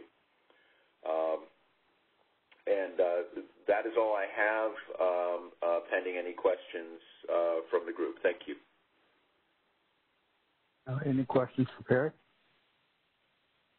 Thank you, Perry. All right. Up next is Mr. Evan Korn from my staff of ISOO, who will provide an update on the Controlled Unclassified Information Program known as CUI. Evan? Thanks, Mark. As Mark said, I'm Evan Korn. I'm the team lead for CUI at ISOO, and I support the director of ISOO, who is the CUI executive agent.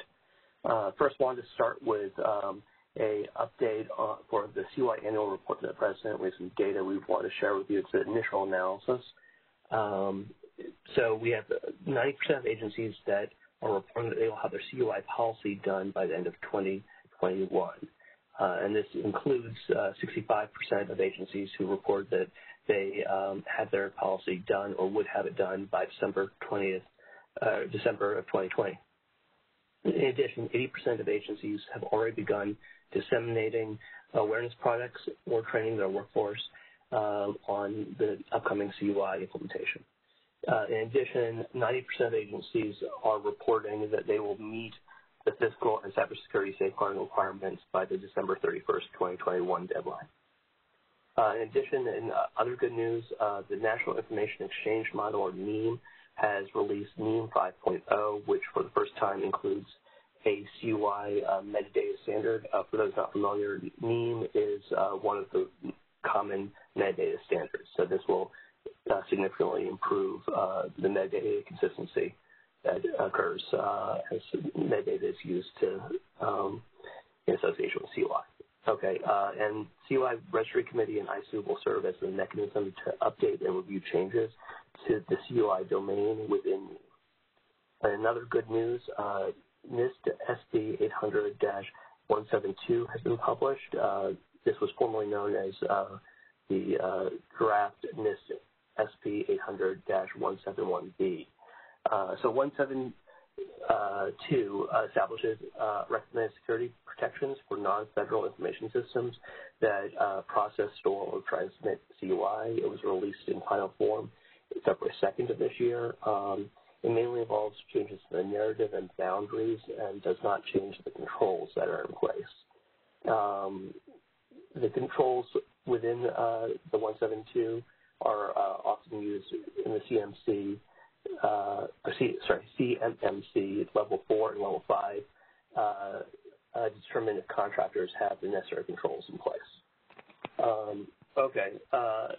think a lot of people have been following the issuance of the CUI FAR case, and right now it was projected to go out for public comment from March to May of this year, but since we're already in mid-April, we are currently expecting this to get pushed back for comment later.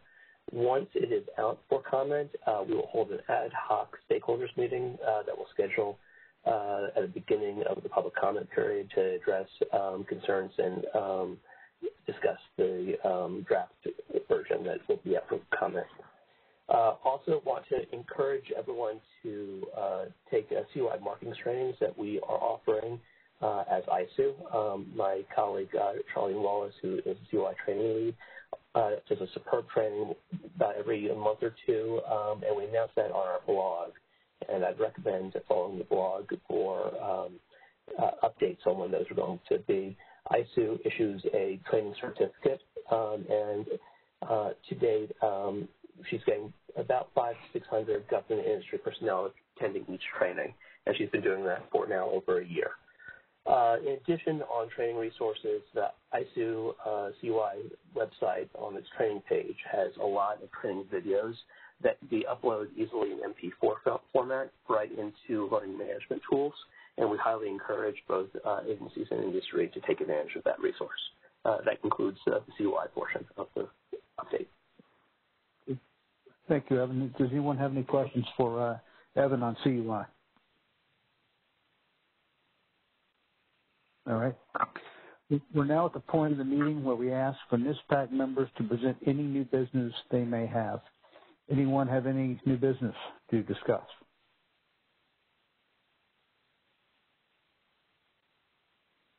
All right. Hearing none. Do any other committee members have any questions or remarks before we close out this meeting today? All right. Hearing none. Our next NISPPAC is scheduled for October 27th, 2021. We're hoping to have the next NISPPAC in person, but we'll also plan to have it 100% virtual if needed. As a reminder, all NISPPAC meeting announcements are posted in the Federal Register approximately 30 days before the meeting, along with being posted to the ISU blog. All right. With that, I'm going to wish you all a good day. Please stay healthy, and this meeting is now adjourned. Thank you so much. Bye. That concludes our conference. Once again, if you have any questions, please forward them to the NISPPAC email address. And thank you so much for using event services. You may now disconnect.